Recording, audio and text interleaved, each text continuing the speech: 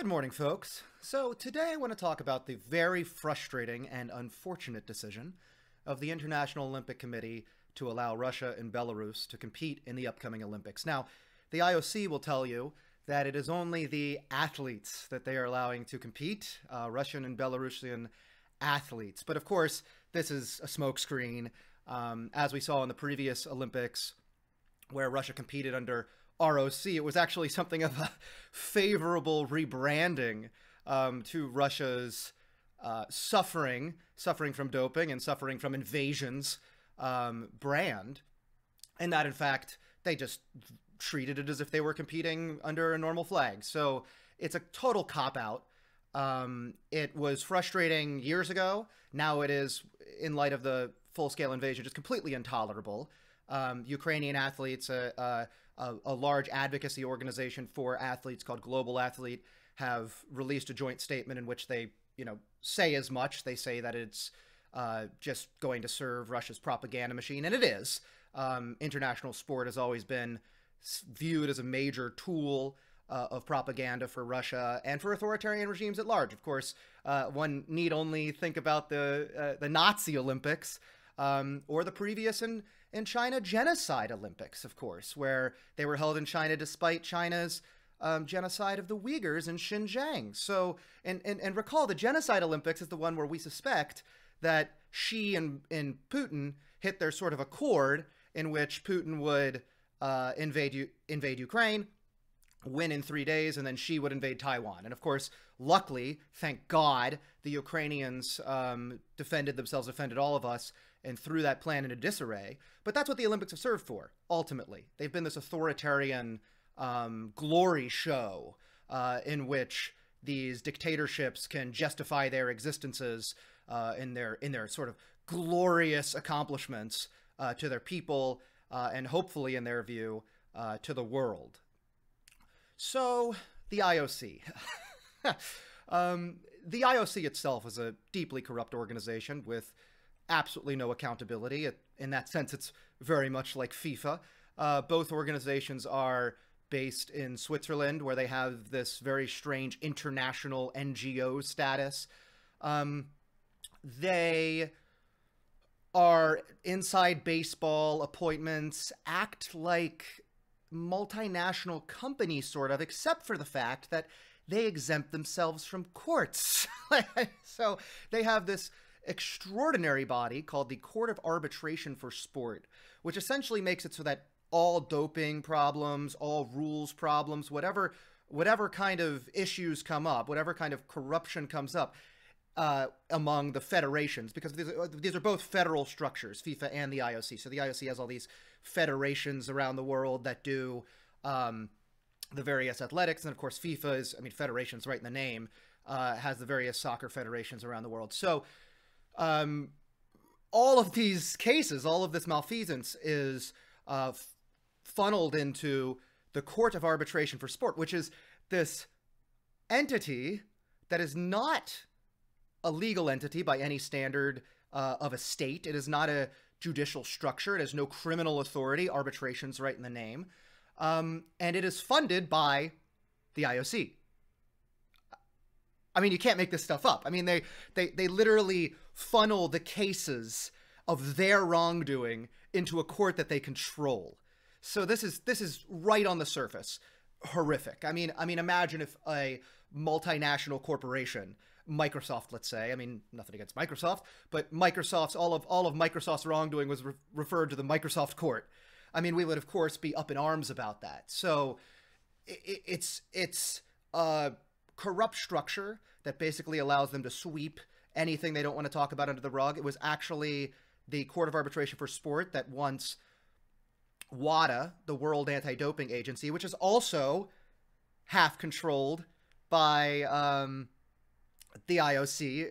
It's half funded by the IOC, and half the members of the board are IOC. So at the end of the day, any decision they want can come out of the World Anti-Doping Agency too, and we've seen that.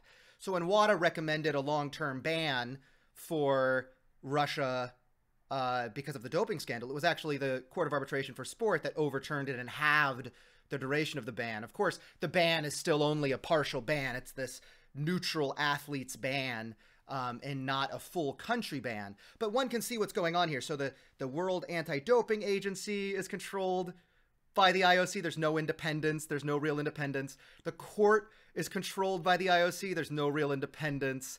All of these various facades of anti-corruption are controlled by the IOC. There's no real independence. So, I mean, it's this, structure filled with conflicts of interest, just filled with conflicts of interest. So it's no wonder that we never see actual reform out of them. It's no wonder that they continue to kowtow and indeed prefer. That's the head of the Skiing Federation famously said, everything is easier in dictatorships. They prefer dictatorships because dictatorships are much more their speed. They don't need to deal with the troublesome constituencies that might want things like rights, basic democratic action, no slave labor, maybe. They are willing to pay bribes to members, which of course democratic countries are not willing to do, and so on and so forth.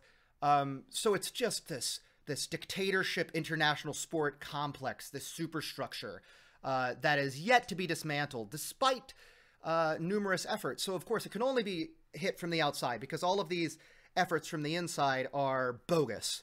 So from the outside, of course, there's been the famous U.S. investigation of FIFA for wire fraud, bribery, racketeering, and so on and so forth, which led to, all sorts of plea bargains and consequences for all manner of FIFA officials. And in fact, the head of FIFA, Sepp Blatter, had to step down at the time. But it's very unclear. Gianni Infantino is not any better. I mean, this investigation has not necessarily cleaned up the organization at all. It's like any mafia. You cut off the head of the snake, or the head of the Hydra, I guess, like two grow back. With regard to the IOC, Thomas Bach, the head of the IOC, is well known for his chummy relationship with Putin.